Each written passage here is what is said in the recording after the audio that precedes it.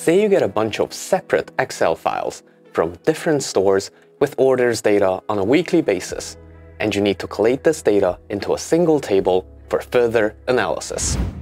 You could just use Excel, create a new workbook, and copy and paste your data onto the same worksheet, or you could just run this one line of Python code that'll do the exact same. Cool, right?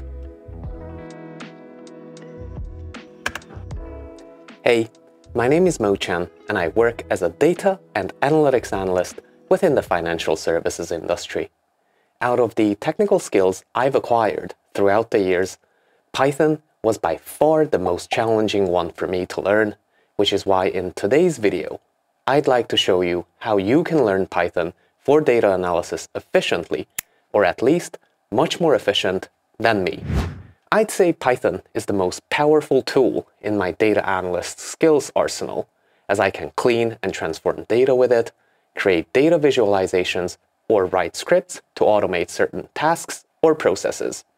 Learning to code in Python was not easy at all. I've had my fair share of failures along the way before I could eventually write neat, clean, and efficient code. In this video, I'd like to share with you the biggest mistakes I've made and the lessons I learned from these mistakes, which helped me succeed in learning Python for data analysis. I really hope that you can get value out of my learning story, relate to a part or even various parts of it, and accelerate your own journey.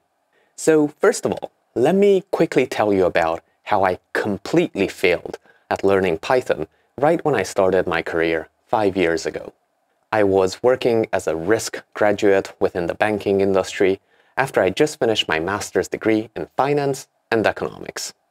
For those of you who don't know much about graduate schemes in the UK, they're jobs designed specifically for university graduates. You usually sign a 2 to 3 year contract and get to do a different rotation every 6 months. I was in my second placement working in a risk modeling team, and this was when I first encountered Python. Just for reference, after graduating, I had 0 technical skills, no Excel, no Tableau, no SQL, and of course, 0 Python. I've picked up all of these skills after I started working. So in this placement, I was surrounded by very, very smart people.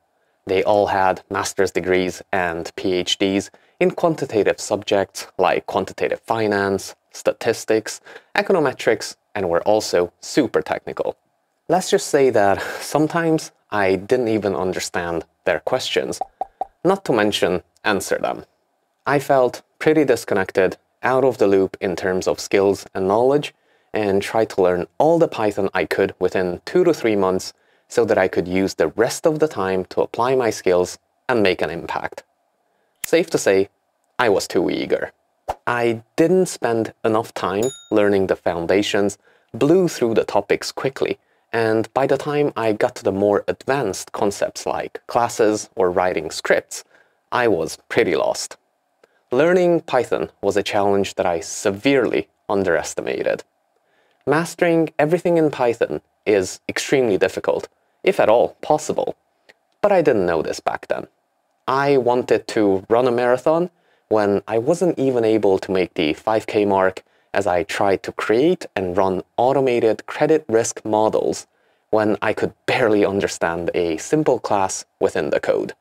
Being in this team humbled me for life and completely changed the way I look at different levels of technical skills. So now that you know how I failed at learning Python, let me tell you how I actually succeeded in the end. I built on my mistakes and I created a structured roadmap focused on Python for data analysis. And I cannot highlight the emphasis on data analysis here. Learning everything in Python will take you ages, so narrow down your focus by learning the basics very well before moving on to mastering essential libraries like NumPy, Pandas, Matplotlib, and Seaborn.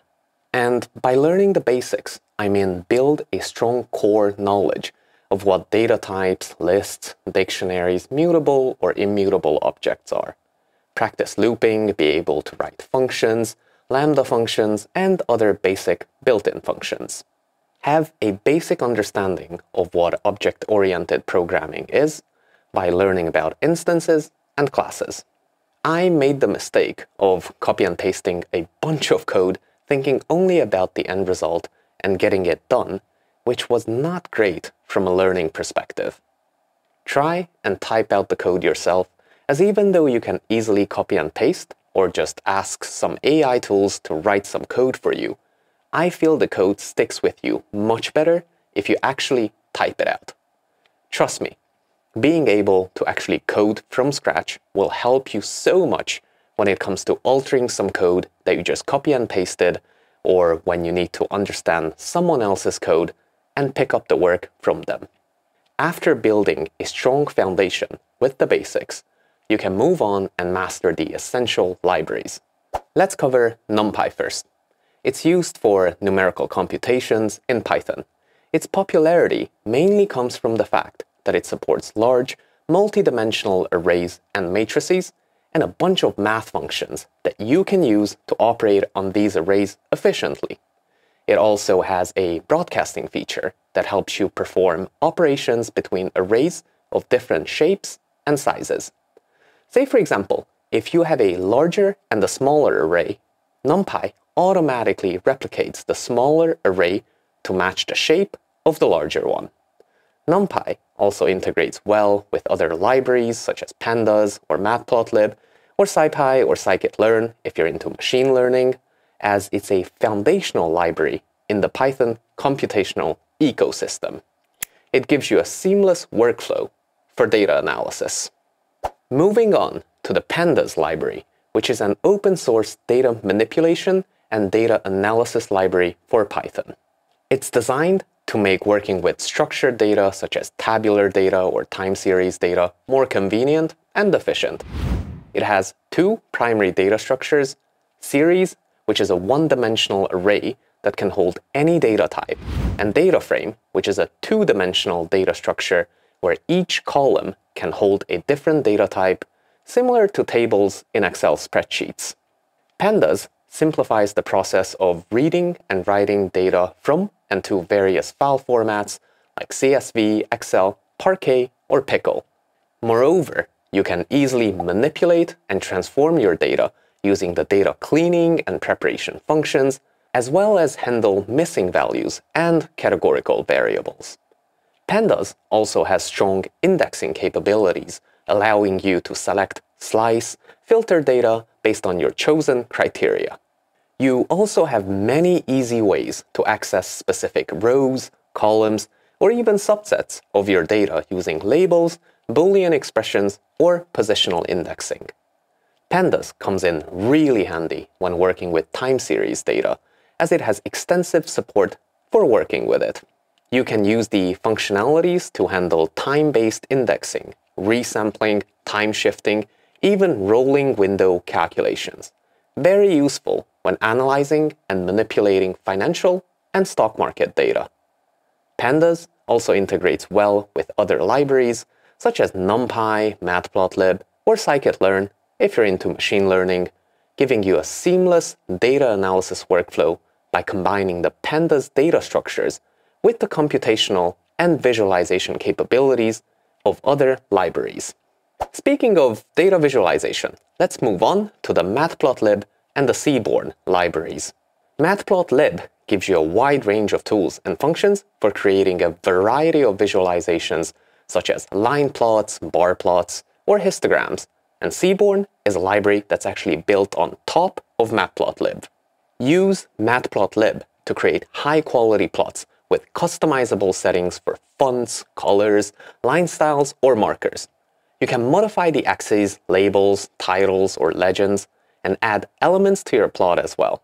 The customizability is insane. You can pretty much control every aspect of the visual. You can also create multiple plots within a single figure using subplots, and you can arrange the subplots in a grid or any other custom layout you prefer. Subplots are great when you want to present multiple visualizations in a single image. Now, Matplotlib is great But if you want to go the extra mile and make your visuals even more eye-catching, use Seaborn, as it enhances the visual aesthetics of plots compared to the default styles of Matplotlib. It has a set of predefined themes and color palettes that look much more visually appealing and professional looking. Seaborn complements Matplotlib very well, as it simplifies the creation of complex statistical visualizations. You can easily create box plots, violin plots, or regression plots. You can also just as easily visualize categorical data by using scatter plots, count plots, or bar plots. You can then use these visuals to compare groups, display proportions, or highlight relationships within categorical variables. One of my favorite things about Seaborn is the beautiful heat maps you can create, which you can then use to highlight patterns and correlations in large datasets. Both Matplotlib and Seaborn work well with other statistical computational libraries, such as Pandas or NumPy, giving you, again, a seamless workflow for data analysis. And that's it. That's the end of the video. If you enjoyed this one, make sure to check out some of my other videos right here. Thank you so much for watching, and I'll see you in the next one.